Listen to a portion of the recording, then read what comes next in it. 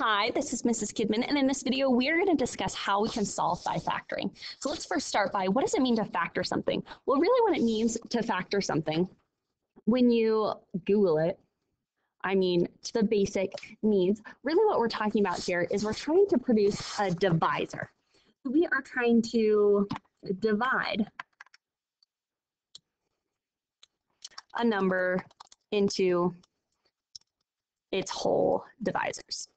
So really what that means is that we have a number like 24, and we're going to rewrite it as being 4 times 6, where 4 and 6 are two of the whole number divisors that we see. This can also happen with polynomials, things like that. Now, what does it mean to solve something? Well, when we're talking about solving something, when it comes to terms of a polynomial, what it means is we are going to set our polynomial equal to 0, and then try to figure out what x values make that true. And the reason why what x makes it true. And the reason why we want to do it this way is because when we get a term where where the whole thing equals 0, what happens is that actually becomes a factor in the sense that we have a remainder of 0 there. And that's so important because when we're talking about these factors, what they do is they actually tell us where does the function cross our x or y axis or hit it. And so we want to use these factors here to help us determine, or solving this, to help us determine what does a graph look like, where can I find those zeros, and our zeros can be so helpful in figuring out where things change, what they do, stuff like that. And so what we want to do is use factoring to solve something. And the way that we're going to do that is we're going to factor it into its smallest pieces, and then use those pieces and set them each equal to 0. Now, why can we set them equal to 0? Well, because any number times 0 is 0. And so if we break down our factors and make this 0, then the whole thing has to be 0. Or if we find a value of x that makes this piece 0, the whole thing has to be 0. And finding something that makes a part or a factor of a polynomial equal to 0 is a lot easier than finding a number that makes the whole thing equal to 0 immediately. So let's go ahead and take a look. Let's solve this equation here. So what I'm going to do to solve this equation is factor just like we always do. So I'm going to do that by factoring out our greatest common factor, which is 2x.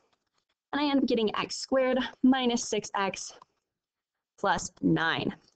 Now, as we end up having our polynomial here, what we can do is we then want to figure out what is this going to factor into. So we can look at those factors and we can say, I need a number that multiplies to 9 and adds to -6, and that turns out to be -3 and -3. So this becomes 2x times x minus 3 times x minus 3 equals 0. So then what we want to ask ourselves is, what x values do I need to put in here to make this equal 0? And I can figure that out by putting this part equal to 0, putting this part equal to 0, and putting this part equal to 0. And whatever x values I get out will tell us what we have. So 2x equals 0. Well, that means that x equals 0. When x minus 3 equals 0, we can solve for x, and we end up getting that x equals 3. And when x minus 3 equals 0, we can solve for x and end up getting x equals 3. Now, when we get 2 times of an x equals, we call that a multiplicity. And that multiplicity just tells us that we get x equals 3 more than one time. In this case, we get it a multiplicity of 2 times. And depending on the number of times that we get it, that actually tells us what the graph looks like. So when we have a multiplicity of 2, that means it's going to bounce and hit it. When we have a multiplicity of 3, it means it's going to come down, get a little bit straight, and then keep going.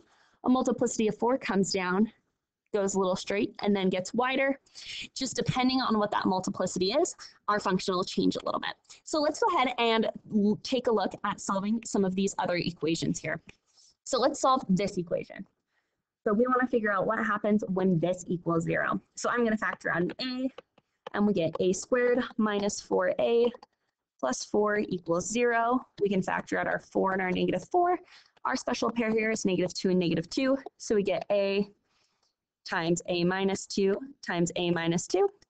And when we do this, that equals 0. And we end up getting that a equals 0.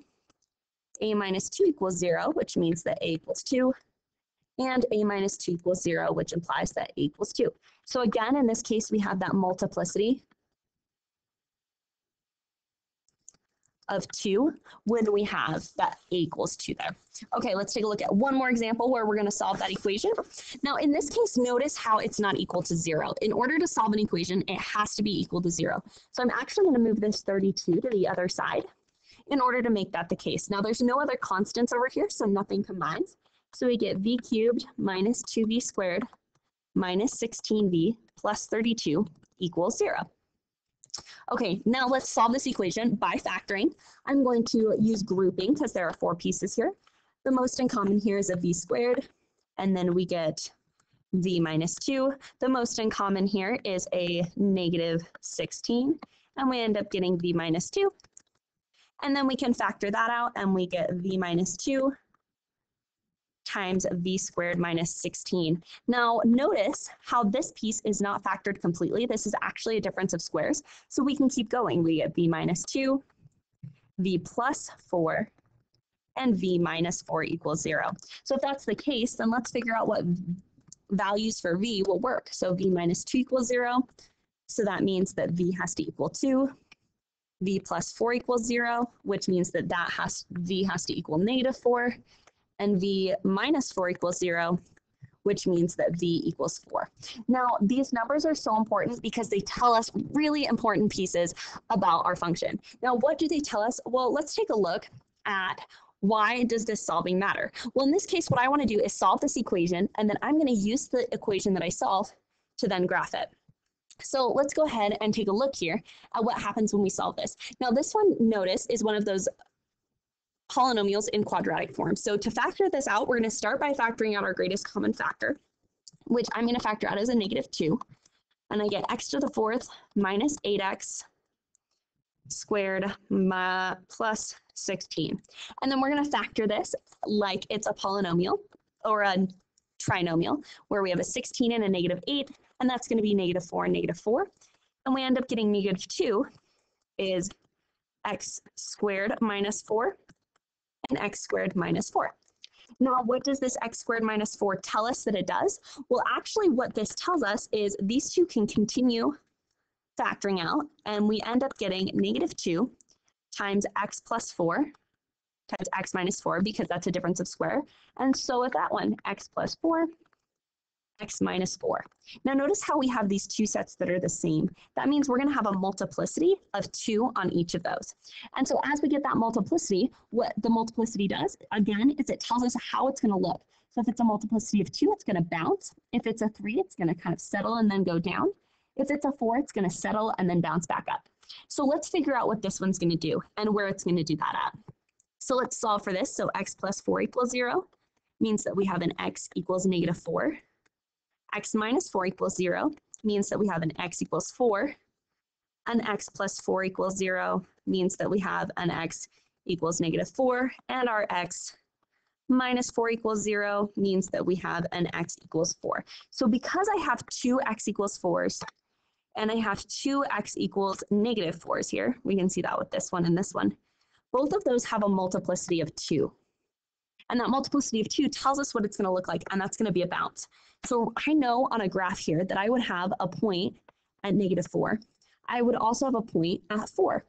And because this is a degree 4, we know that it's going to look something like this of some kind. Now, we can use our polynomial here to decide where it's going to cross our y-axis and things like that at that negative 32. But what we are going to look at here is kind of what it does. And in this case, it's going to go down and bounce, or it's going to start down like this because it's a negative.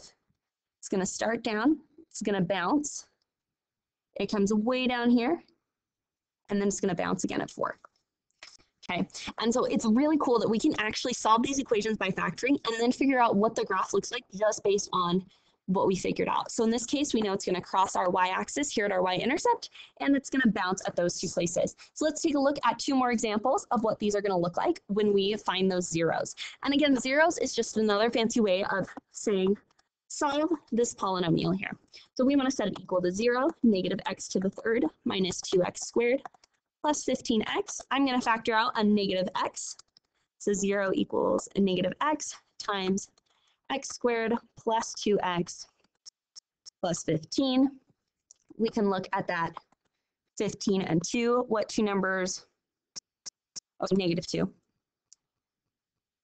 Negative 15. Ooh, that's a mistake. Negative 15. What two numbers multiply negative 15 and add to 2? Well, that's going to be 5 and negative 3. So then this factors into negative x plus 5, and x minus 3. Now, when we're solving, remember, we're going to set those equal to 0. So negative x equals 0, which means that x equals 0. X plus 5 equals 0, which means that x equals negative 5. And x minus 3 equals 0, which means that x equals 3. Okay, so then as we're designing our graph here, we know some important things. First of all, because there is no constant or plus 0, I know it's going to cross right here at 0. That's where it's going to cross our y-axis, and we can see that with this x equals 0 component here. We also know it's going to cross at negative 5, and it's going to cross at 3. Now, where does it start? Well, if the first number is negative, it's going to start from the bottom. If the first number is positive, it'll start from the top. Kind of like think of what happens with those quadratics. If it's a negative, it looks like a frowny face. If it's a positive, it looks like a smiley face. So it starts at the bottom if it's negative, it starts at the top if it's positive. So in this case, we'll go up. Because it's 3, that means we'll go up, we'll come down, and we'll go back up. Now, this isn't going to be the most accurate on how high or low those maximums or minimums are, but it will tell us a rough idea of what our shape looks like, which is pretty cool. Okay, let's take a look at one last one here. Now, this one we are going to solve by grouping. So I'm going to group here, x minus x to the third minus 5x squared is grouped, and then our negative 4x plus 20 is grouped. And so then we're going to factor out that greatest common factor. In this case, we're going to get an x squared, and that's going to be x minus 5. And in this case, we'll factor out a negative 4, and we'll get x minus 5.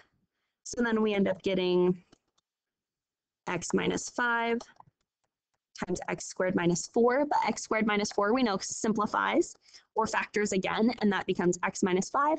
That difference of squares tells us it's going to be an x plus 2 and an x minus 2. So what does that mean when it comes to our zeros or our solutions? Well, x minus 5 equals 0 means that I have a number at x equals 5. X plus 2 equals 0 means that we have an x at negative 2. And x minus 2 equals 0 means that I have an x at 2. So then as we are graphing this, we know that we'll have a number here at 5. We'll have one at 2. We'll have one at negative 2. This positive 20 tells us that it's actually going to cross our graph way up here at positive 20. And because we have a positive for our very first number, we know it's going to come down.